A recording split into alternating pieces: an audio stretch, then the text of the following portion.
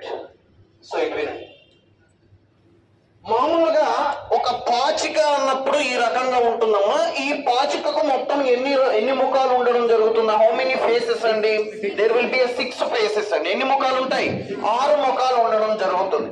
ఈ 6 ముఖాల పైన సంఖ్యలు గాని లేదా అక్షరాలు గాని లేదా చుక్కలు గాని లేదా బొమ్మలు గాని ఇవ్వడం జరుగుతుంది. అంటే దీని ప్లేసుల్లో ఏమేమి ఇస్తాడు? సంఖ్యలు ఇవ్వచ్చు.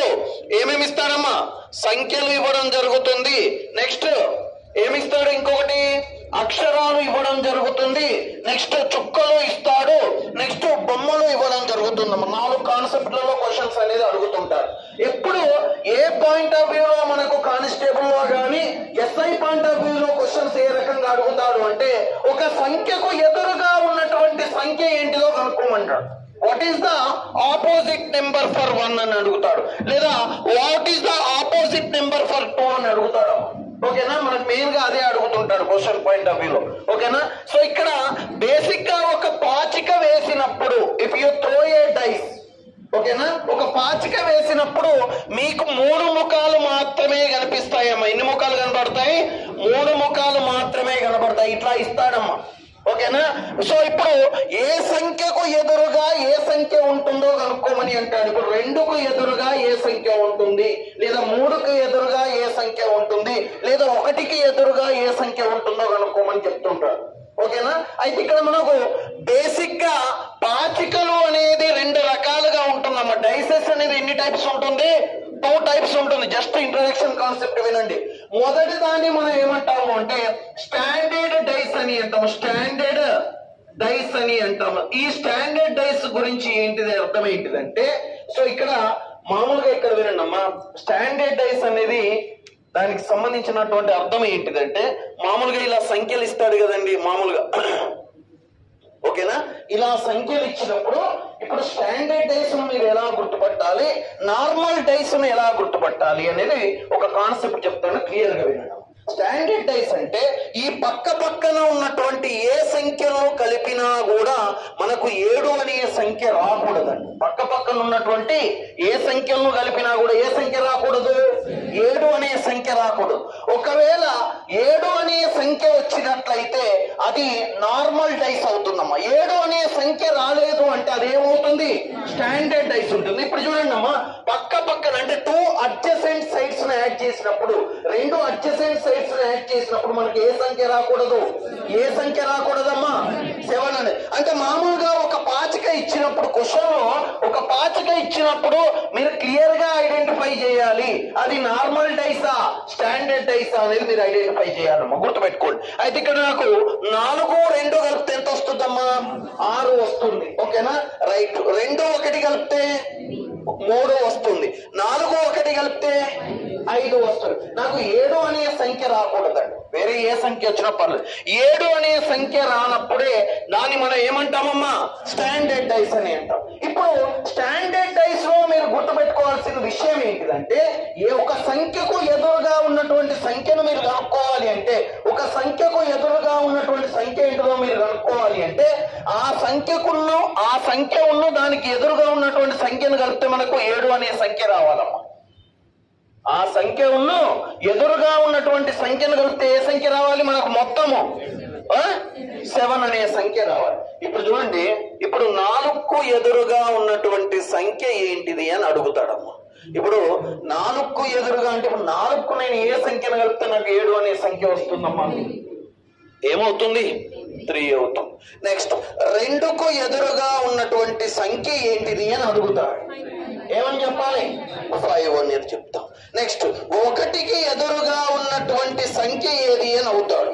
6 అనేది అవుతుంది. సో మీరు గుర్తుపెట్టుకోండమ్మా, స్టాండర్డ్ డైస్ లో ఏం గుర్తుపెట్టుకోవాలి? ఒక పాచిక ఇచ్చినప్పుడు అది స్టాండర్డ్ డైసా జనరల్ డైసా అనేది మీరు ఒక కాన్సెప్ట్ గుర్తుపెట్టుకోవాలి. స్టాండర్డ్ డైస్ మీరు ఎలా గుర్తుపెట్టుకోవాలి అంటే, మీరు ఏం చేస్తారు? ఒక పాచిక వేసినప్పుడు మామూలుగా ఈ పక్కన ఉన్నటువంటి సంఖ్యలను కలిపితే మనకి ఏ సంఖ్య రాకూడదండి? 7 అనే సంఖ్య రాలేదు అనుకో, 7 అనే సంఖ్య రావాలన్నా రాకూడదా? రాకూడదు. ఓకేనా? 7 అనే సంఖ్య రాలేదు. 7 అనే సంఖ్య రానప్పుడు ఖచ్చితంగా కూడా అది ఏ డైస్ అవుతుందమ్మా? స్టాండర్డ్ డైస్ అవుతుంది. ఎప్పుడు కానీ గుర్తుపెట్టుకోనమ్మా, స్టాండర్డ్ డైస్ లో మీరు ఒక సంఖ్యకు ఎదురుగా ఉన్నటువంటి సంఖ్య కనుక్కోవాలంటే ఆ రెండు సంఖ్యలు కలిపితే మనకి ఏ సంఖ్య రావాలి? ఏ సంఖ్య రావాలమ్మా? 7 అనే సంఖ్య రావాలి. ఓకేనా? 7 అనే సంఖ్య వచ్చేటట్టు ఉంటే దాన్ని మనం స్టాండర్డ్. ఇప్పుడు చూడండి, నాకు ఇక్కడ ఏది కూడా ఏ రెండు సంఖ్యలు కలిపినా కూడా నాకు 7 అనే సంఖ్య రావట్లేదు. కాబట్టి ఇప్పుడు నేను దీనికి ఎదురుగా ఉన్నటువంటి సంఖ్యలు కనుక్కోవాలంటే మీకు ఏం చెప్పాను? ఇప్పుడు 4కు ఎదురుగా ఉన్నటువంటి సంఖ్య ఏంటిది? ఇప్పుడు 4కు ఎంత కలిపితే నాకు 7 అనే సంఖ్య వస్తుందమ్మా? 3. అవునా? అంటే 4కు ఆపోజిట్ ఏ సంఖ్య ఉంటుంది? 3 అనే సంఖ్య. నెక్స్ట్ 2కు ఎదురుగా ఉన్నటువంటి సంఖ్య ఏమవుతుంది? 5. 1కి ఎదురుగా ఉన్నటువంటి సంఖ్య మీరు డైరెక్ట్ గా చెప్పొచ్చండి. స్టాండర్డ్ డైస్ లో డైరెక్ట్ గా మీరు ఆన్సర్స్ అనేది చెప్పొచ్చు. మీరు ఏం చెక్ చేసుకుంటారు? ఫస్ట్ ఈ సంఖ్యలు చూస్తారు. అవునా? ఇది 7 అనే సంఖ్య రావట్లేదు అన్నప్పుడు ఖచ్చితంగా అది ఏ డైస్ అవుతుందమ్మా? స్టాండర్డ్ డైస్ అవుతుంది. దీంట్లో ఆపోజిట్ చెప్పాలి అంటే మీకు ఏం చెప్పాను? ఆపోజిట్ సంఖ్యలు ఏముంటాయి అంటే ఏమని చెప్పాను? ఇప్పుడు రెండు సంఖ్యలు కలిపినప్పుడు మనకి ఏ సంఖ్య రావాలి? 7 అనే సంఖ్య రావాలి. రెండు సంఖ్యలు కలిపినప్పుడు the sum of the two numbers we should get as 7 అండి. రెండు సంఖ్యలు కలిపినప్పుడు ఖచ్చితంగా 7 అనే సంఖ్య రావాలి. ఓకేనా? అంటే మీకు డైరెక్ట్ గా ఆన్సర్ చెప్పొచ్చు. 4కు ఆపోజిట్ ఏముంటుందమ్మా? 3. 2కు ఆపోజిట్ ఏముంటుంది? 5. 1కి ఆపోజిట్ ఏముంటుంది? 6. ఇది స్టాండర్డ్ డైస్. ఇకపోతే రెండోది ఏంటిదంటే నార్మల్ డైస్ అని అంటాం. రైట్. ఈ నార్మల్ డైస్ లో ఏంటిదంటే పక్క పక్కన ఉన్నటువంటి రెండు సంఖ్యలను కలిపినప్పుడు 7 అనే సంఖ్య రావాలి. పక్క పక్కన ఉన్నటువంటి రెండు సంఖ్యలు కలిపినప్పుడు ఏం రావాలి? 7 అనే సంఖ్య రావాలి. అంటే మీరు నార్మల్ డైసా అది ఏ డైసా అనేది మీరు ఒకసారి వినడం ఇట్లా ఇచ్చారు. ఇప్పుడు మీరు ఇది నార్మల్ డైసా స్టాండర్డ్ డైసా ఎట్లా చెప్పారు? ఏ రెండు పక్కన ఉన్నటువంటి ఏ రెండు సంఖ్యలు కలిపినా కూడా మనకు ఎంత రావాలమ్మా? 7 అనేది రావాలి. ఓకేనా? ఒకవేళ స్టాండర్డ్ డైస్ అయితేనేమో 7 రాకూడదు. స్టాండర్డ్ డైస్ లో 7 అనేది రాకూడదు. కానీ నార్మల్ డైస్ లో 7 అనేది ఏ రెండు సంఖ్యలు కలిపినా ఖచ్చితంగా కూడా ఏ సంఖ్య రావాలమ్మా? ఏ సంఖ్య రావాలి? 7 అనే సంఖ్య రావాలి. 7 అనే సంఖ్య వచ్చింది అనుకోండి, అది ఖచ్చితంగా నార్మల్ డైసే అవుతుంది. మీరు ఇవి రెండు కాన్సెప్ట్లు గుర్తుపెట్టుకుంటే ఖచ్చితంగా కూడా 1 లేదా 2 మార్కులు ఇందులో నుంచి మీరు స్కోర్ చేసినట్టు. అర్థమవుతుందా? సో ఇప్పుడు స్టాండర్డ్ డైస్ కు ఏం చెప్పాను? స్టాండర్డ్ డైస్ కు ఒకసారి రిపీట్ చేయండి అమ్మా. 7 రావాలన్నా రాకూడదా? ఎక్కడ రాకూడదు? పక్క పక్క అంటే 2 adjacent sides. The sum of the 2 adjacent sides we should not get as the 7. ఓకేనా? పక్క పక్కన ఉన్నటువంటి ఏ రెండు సంఖ్యలు కలిపినా కూడా మనకు 7 అనే సంఖ్య రాకూడదమ్మా. 7 అనే సంఖ్య రాలేదు అనుకోండి, ఖచ్చితంగా అది స్టాండర్డ్ డైసే అవుతుంది. ఖచ్చితంగా ఏ డైస్ అవుతుందమ్మా? స్టాండర్డ్ డైసే. ఒకవేళ నువ్వు ఖచ్చితంగా అది స్టాండర్డ్ డైస్ అని నువ్వు నిర్ణయించుకున్నప్పుడు, స్టాండర్డ్ డైస్ అనేది నువ్వు నిర్ణయించుకున్నప్పుడు డైరెక్ట్ గా నువ్వు ఆపోజిట్ నెంబర్స్ చెప్పవచ్చు. డైరెక్ట్ ఆపోజిట్ నెంబర్స్ ఏమని చెప్పవచ్చు? ఇప్పుడు 4కు ఆపోజిట్ గా ఏముంటుందమ్మా? 3. 2కు ఆపోజిట్ గా 5. 1కి ఆపోజిట్ గా 3.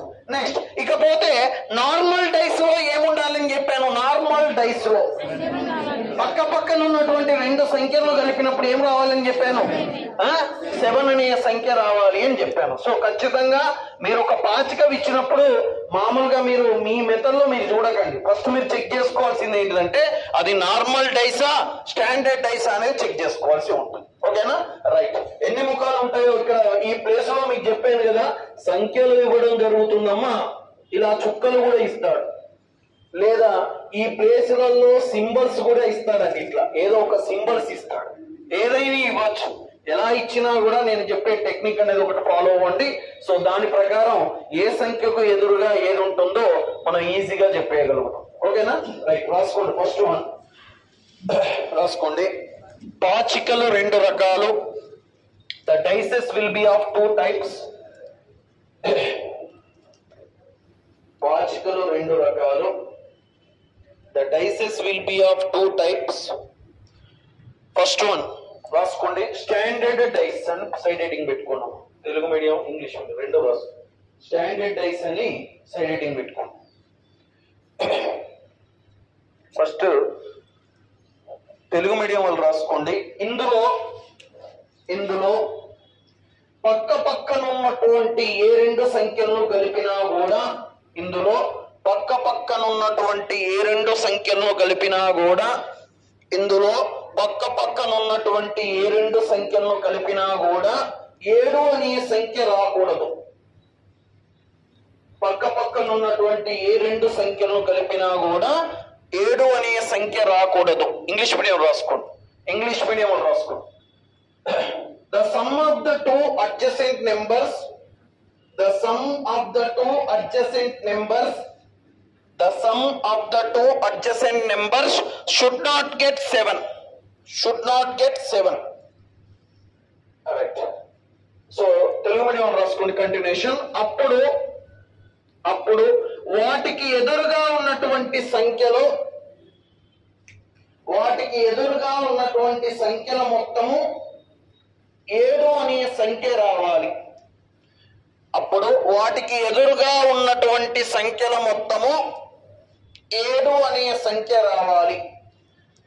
Then the opposite numbers, then the sum of the opposite numbers and రాసుకోండి. Then the sum of the opposite numbers should get 7. Sum of the opposite numbers should get 7 అని రాసుకొని ఇది రాసుకున్నామా. ఇది రాసుకోండి. 4 की ऑपोजिट 3, 2 की ऑपोजिट 5. एग्जांपल का विरायनमा 4 opposite number will be 3, 2 opposite number will be 5, next 1 opposite number will be 6. Next ఒకవేళ standard dice అనుకోండి, మీరు డైరెక్ట్ గా ఆన్సర్స్ ఏమని చెప్పారు, 3కు వ్యతిరేకంగా ఉన్నటువంటి సంఖ్య ఏది అని అంటాడమ్మా. అప్పుడు మీరు ఆన్సర్ ఏమని చెప్పాలి, 4 అని చెప్పాలి. ఎందుకంటే 3కి ఎంత కలిపితే 7 అనే సంఖ్య వస్తుందమ్మా, 4 కాబట్టి. ఓకేనా. Right. Next one, second one రాసుకోండి. Normal dice. Right. Next one normal dice అని రాసుకోండి. ఇందులో పక్క పక్కన ఉన్నటువంటి రెండు సంఖ్యల మొత్తము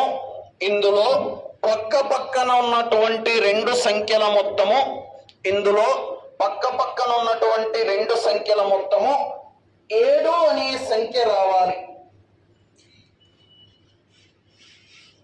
The adjacent sides, the sum of the adjacent sides of two numbers, the sum of the adjacent sides of two numbers should be 7.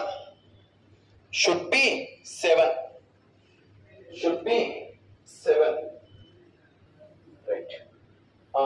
మనకి ఎక్కువగా మాక్సిమం ఎగ్జామ్ పాయింట్ ఆఫ్ వ్యూలో ఎవరైనా అంటే ప్రిపరేషన్ మొదలు పెట్టిన వాళ్ళకి ఇది గుర్తుంటే గనక, అది నార్మల్ డైసా స్టాండర్డ్ డైసా అనేది గుర్తుంటే గనక సో డైరెక్ట్ గా వారు ఆన్సర్ చెప్తారు. మాక్సిమం పాయింట్ ఆఫ్ వ్యూలో 90% నార్మల్ డైస్ పైనే క్వశ్చన్స్ అనేది అడుగుతాడు.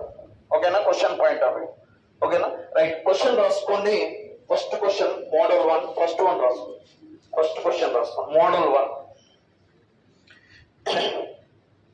ఫస్ట్ ఇంగ్లీష్ మీడియం వాళ్ళు రాసుకోండమ్మా. ఫస్ట్ ఇంగ్లీష్ మీడియం వాళ్ళు రాసుకోండి.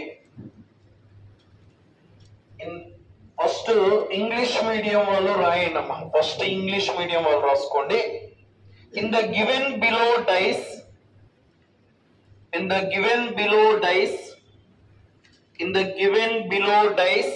what will be the opposite number? What will be the opposite number to 4? In the given below dice, what will be the opposite number to 4? Writing Telugu medium రాసుకోండి. ఈ క్రింద ఇచ్చిన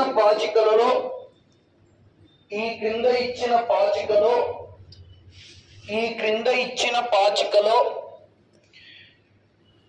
4కు ఎదురుగా ఉన్నటువంటి సంఖ్య ఏమవుతుంది? ఈ క్రింద ఇచ్చిన పాచికలో 4కు ఎదురుగా ఉన్నటువంటి సంఖ్య ఏమవుతుంది? 4కు ఎదురుగా ఉన్నటువంటి సంఖ్య ఏమవుతుంది? సార్ ఇటు వినండి ఒకసారి. మామూలుగా